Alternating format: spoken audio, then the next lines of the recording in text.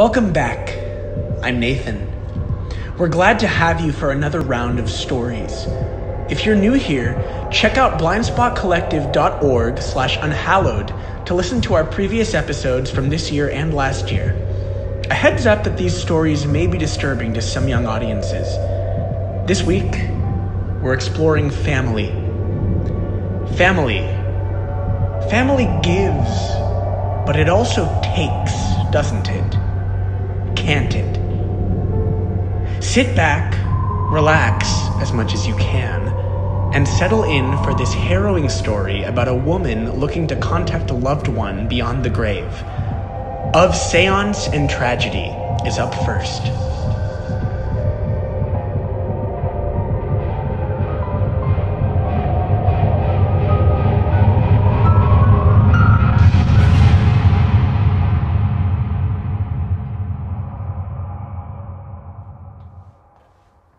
Forgive us, Father, for our sins, as we forgive those who sin against us, and lead us not into temptation, but deliver us from evil. Are you the one they call Mother Ethel? That is my name, child, though for your sake, I wish you had never come to know it. You are Lady von Straum, I presume. Yes, please, come in. The storm has been absolutely dreadful this evening. It truly has been. It is indeed dark times for such a dark business. Please, make yourself comfortable. May I offer you a cup of tea? Yes, please. The cold is terrible to these old bones of mine. Of course. Now, your associate assured me that you could help. I've been told that you are the best, that you truly possess the gift of further sight. Sugar? No, thank you. I suppose some would call my further sight a gift, although it tends to become more of a curse. But tell me, what is that you seek, child? Well, I suppose you must get this request quite often, but I seek the means to reach out to William von Straum, my husband. I see. Tell me more about your William.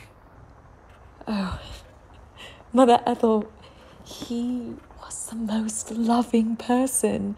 He was the most gentle and caring person I've ever met.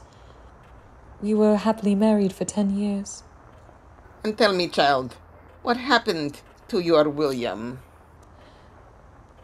2 years ago, we decided to visit St. James Park. Everything was perfect. I felt as if I had been blessed by the Lord to have such a loving soul by my side. We held hands and I gazed into William's eyes. But William, he wasn't looking into my eyes. What do you mean? It was as though he were looking directly through me. His eyes rolled back, he collapsed, and a dreadful convulsion took hold of him, and Mother Ethel, have you ever had a loved one die in your own arms? I have seen death in many ways throughout my life, but not in the tragic manner that you've had to endure, my child. Well, death, it comes so subtly. I held William in my arms that day. I held his face as he slipped away from me, and suddenly he was no longer there. He was taken from me, Mother Ethel. Taken from you? My child, a person cannot be I was robbed of a long and beautiful life with William. Since then, I have been a miserable wretch wallowing in the dark. I can no longer sleep. I have no desire to eat. I lay in bed every night, and every time I reach out to feel the warmth of his hand, I am met only with emptiness. Yet I can still feel him here. I can sense his spirit lingering. I long to give William a final and proper farewell. And you can help me find peace, Mother Ethel. My poor child. To be so young and yet so full of grief. You have endured such pain. But listen to Mother Ethel. You still have a long life ahead of you to find happiness once again. to forge new memories while finding comfort in the old ones. Death is necessary for the cycle of life to continue, painful as it may be. You have my deepest sympathies, but, however, I cannot help you, child. It is not our place to meddle with the laws of nature. I appreciate your kind words, truly. I understand what it is I am asking you to do. Therefore, I'm prepared to pay any price. I cannot bear to live like this anymore. I beg you, please, help me. Perhaps I did not make myself clear enough. There are things beyond our understanding that must be left alone. My abilities allow me to see that which cannot be seen. But there are reasons why these things must remain unseen. Well, if this is a matter of money, I assure you, I can meet any price.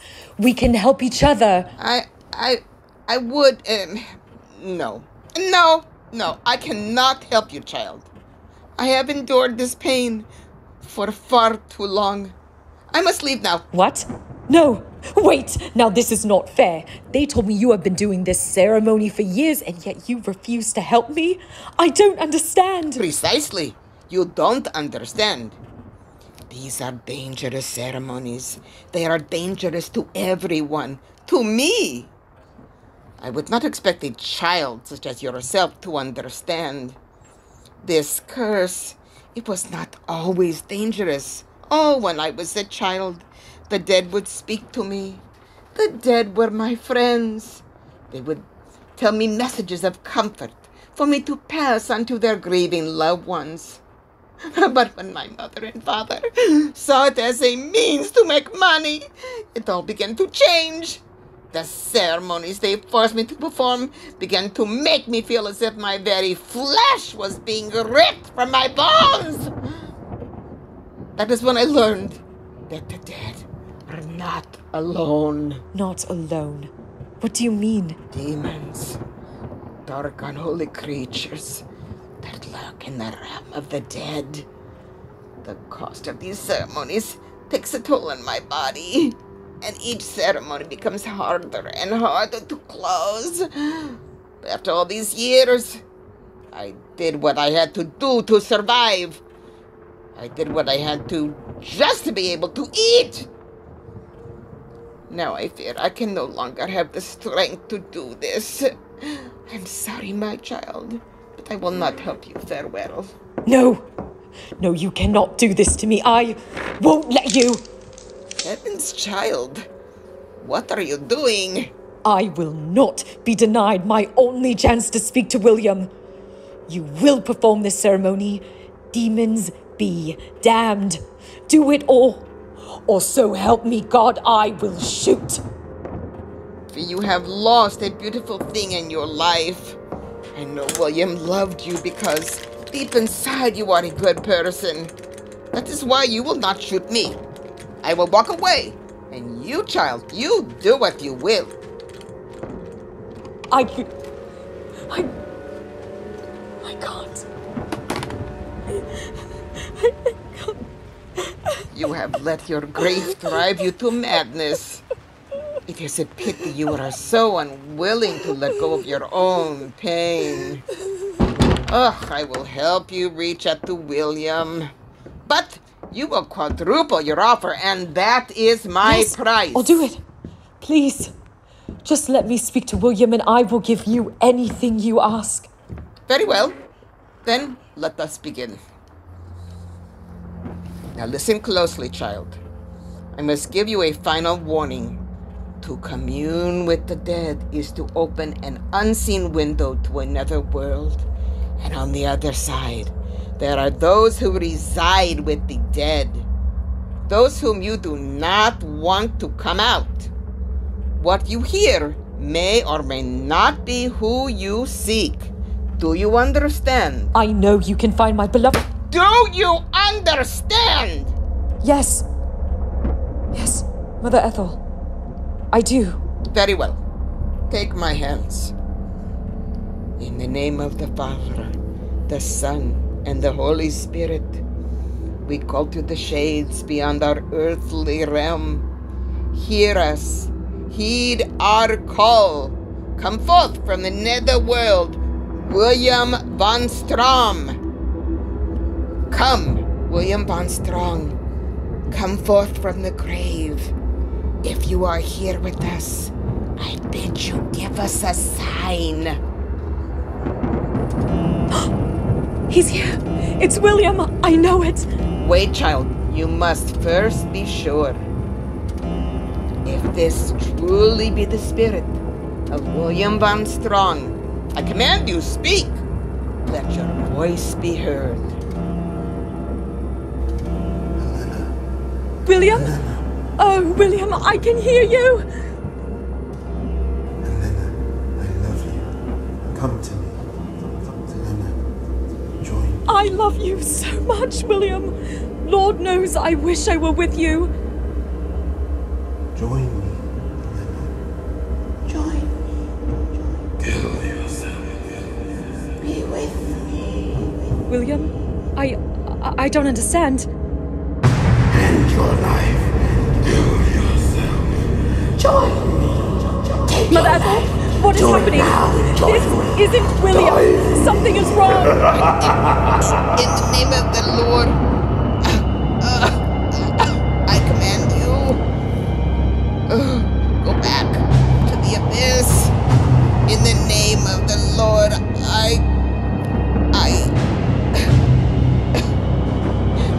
Mother Ethel! Mother Ethel!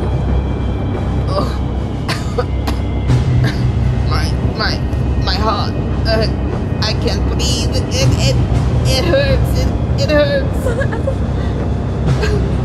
Dear God in heaven, what have I done? Help! Help, somebody please help me! You called us, and we came. William burns in the abyss, and you will die alone tonight. We will rip your soul apart.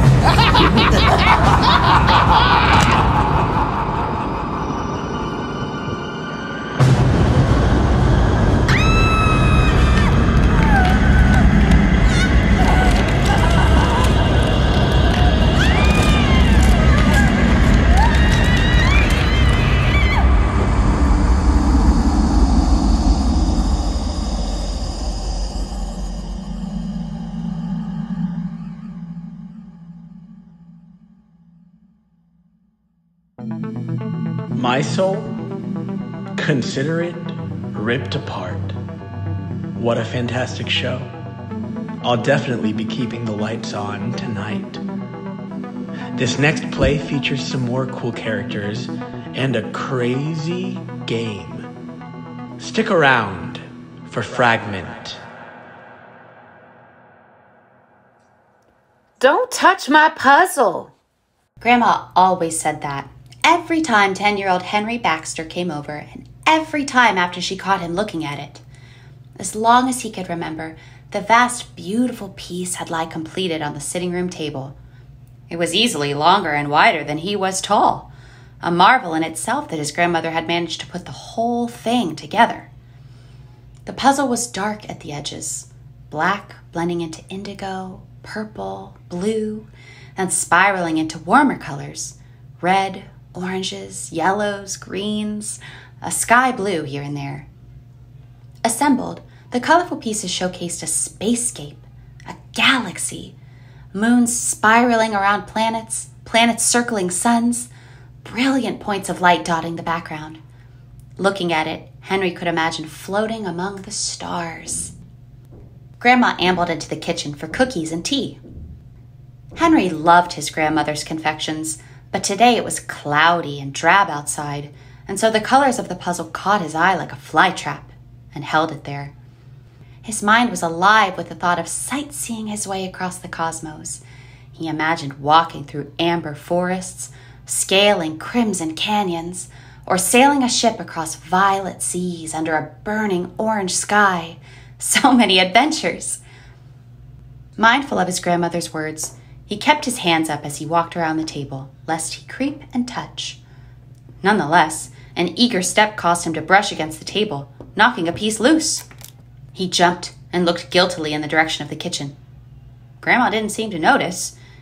Quickly, he searched for the piece, noticing a small, colorful blip on the carpet under the table. He crouched down and shuffled on all fours across the carpet. There, a puzzle piece. Or two. Had he knocked them both loose? Confusion overtook him. He frowned. Both pieces looked so alike. They were dark, bluish indigo, so Henry figured they belonged at the edge. He crawled from under the table and started checking the borders of the puzzle, but he could find no break. Along the wall, he could see his grandmother's shadow moving back and forth. Frantically, he glanced down at the puzzle pieces in his hand. Where did it go? Then he saw it, a gap on the edge. He looked down at the pieces he held. It seemed either one would fit, but there was no way both would. Almost done. Are you ready for cookies? Yeah, Grandma. Henry's eyes shot back and forth between the kitchen entryway and the puzzle before him. He was running out of time. If both pieces were the same, it didn't matter which one he used, right? Frantically, he slammed one into place. He had just enough time to tuck the other in his pocket before his grandmother emerged, tray in hand. Here we are, love. Let's go eat. She carried the tray of cookies and tea to the dining room. Following, Henry inhaled the sweet, sweet scent of chocolate chip. But on his way to the dining room, Henry noticed a small rip in the dull yellow wallpaper in the hall. His relief evaporated all at once. The tear revealed that under the dull yellow there lay a starry nightscape. But who would paint a house like that? The puzzle. The gap in the paper reminded him of the edges of the puzzle, all dark with bright spots of light. As he stared, the rip spread. Little by little, almost like a crack, a fire, a scar. What you looking at? Henry swallowed a lump in his throat. What is it? Is there a spider? She was looking right at it. How could she not see it? Henry wasn't sure what to do. He'd hurried to the table and crammed a cookie in his mouth. Then another, and another. Every so often he'd glance back at the wall. The crack kept growing. Slow down, you'll choke. We can see See? Can you see us? Because we can see you. Henry scooted right off his chair. I want to go play outside. All right. No need for a fuss. Henry scampered to the sliding door without another word, his grandmother following more slowly. He yanked it open and ran out. And stopped. Ordinarily, he'd hop right on the swings and in a matter of moments be airborne. Now, half the swing set was gone, lost in starry darkness that bled out of nowhere. Henry looked to his grandmother and was relieved to see she was just as confused as he was. Well, go on, Henry. I know how much you love the swings. Henry looked back to the set. He wasn't sure how the frame was upright when one half didn't even exist. Henry sat on the half that was there. It held his weight, just like normal. Nervously, he started to swing. How had Grandma not noticed? He swung back and forth, trying to figure out what to do. Kick, push, kick. Soon, he soared higher and higher.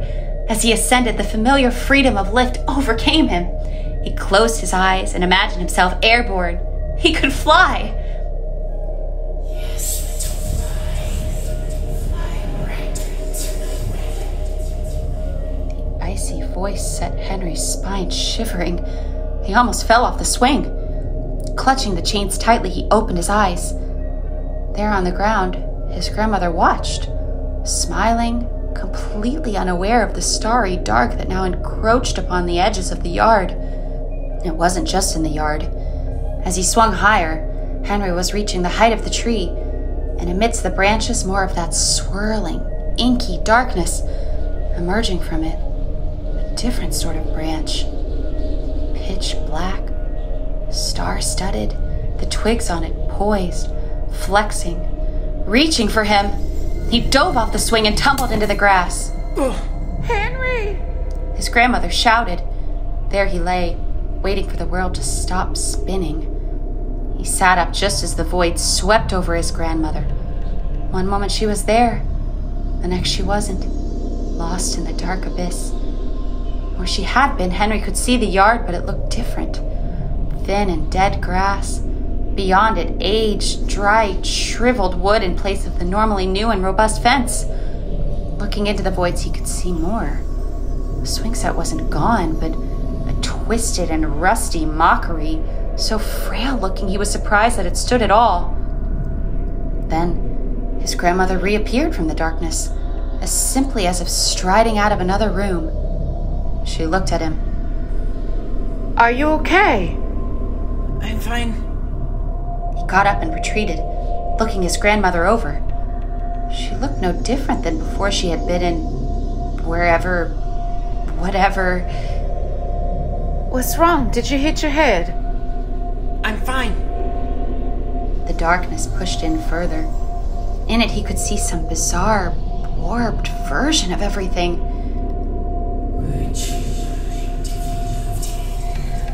The voice came from the tree, now a twisted, black-barked thing with even darker leaves. Among them, so many fingers, so many hands. They crabbed at the air and somehow found purchase. They pulled, like someone climbing out of a pool. A head appeared. His head, but pale, with thin, wispy hair and dead, yellow eyes.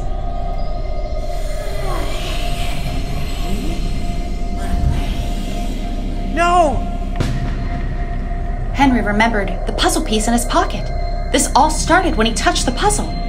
He started back toward the house, ignoring the confusion of his grandmother. Part of the house had been engulfed by swirling shadows. Where the screen door once was, Henry saw darkness and shattered, starry glass. What now? Oh, you want to go back inside? No. Through the umbrage, he could see the remains of the house, derelict and dilapidated. He didn't know what would happen if he tried to run through. And yet, the normal space in the backyard was shrinking. Henry searched desperately. From what he could see, it didn't look like the roof of the house had changed much yet. The chimney. Against the house was a lattice for his grandmother's tomatoes. Without a second thought, Henry bolted to it, scrambling away from the encroaching shadows. Darkness called. In it, so many stars. Were those points of light eyes? Spindly arms and twisted little fingers gave chase, but he nimbly evaded them. He scrambled onto the roof, ran to the chimney, and scooted his way down. The puzzle! Around him, the walls were dark and twisty. Most were covered in the galaxy pattern. Only small patches of wallpaper left. He heard a strange sort of breathing coming from all around, and bodiless arms dragged themselves from the shadows, reaching for him. Can't play with this. No! He jumped over the hands and ran to the table. He pulled the piece from his pocket out to compare, working his way around the edges of the puzzle. As he found it and pulled it free, an arm grabbed his ankle and yanked him across the carpet. He dug his fingers in, struggled.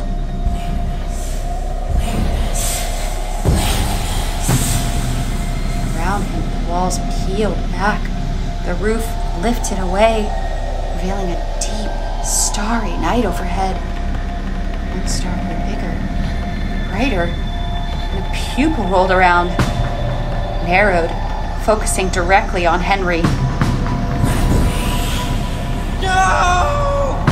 In a last bit of desperation, Henry wrenched free, staggered to the table, and slammed the right piece into place.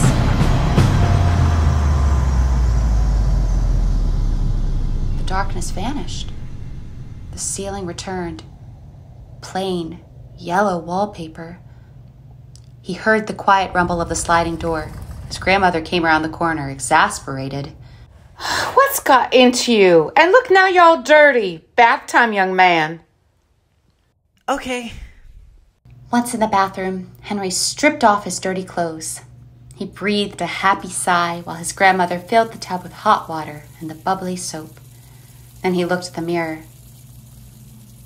In the reflection of the mirror, it was still dark, his grandmother's reflection withered and skin peeling, turned around, gazing at him with dead, yellow eyes.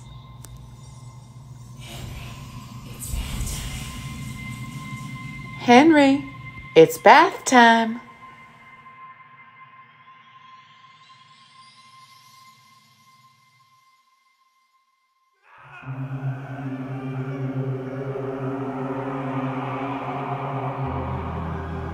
Thank you for listening to 2021's Unhallowed.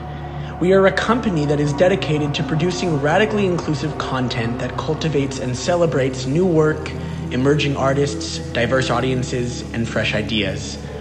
Of Seance and Tragedy was written by Carlos Silva and stars Alexis Park, Lolly Boroff, and Darvin Jennings.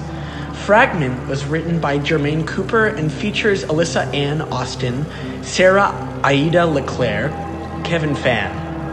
A special thanks to our creative team, Nathan Wetter and Shalina Hefner, and our sound designer, Jack Mason Brazzi, for making this project possible. Make sure you come back next Sunday, Halloween, for our final Unhallowed Part 2 episodes.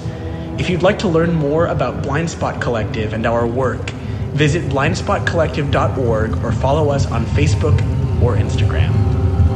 Happy Halloween.